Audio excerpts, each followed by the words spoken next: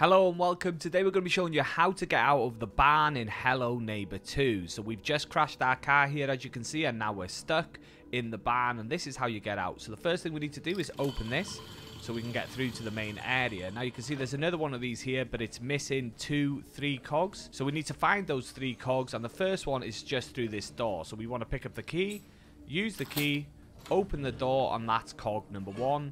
And let's go and place that straight back on. There we go. So once you've done that one, you can see the second cog is just behind some glass. So we're going to pick up this crowbar. We're going to need that in a minute anyway. And we're going to hit the glass with the crowbar. Let's pick up cog number 2 and we're going to place that on. So once you've done 2 out of 3 cogs, the next thing you need to do is pick up the crowbar and we're going to pull off this red little bar here. We're going to crouch and we're going to go through here and we're going to head up the ladder.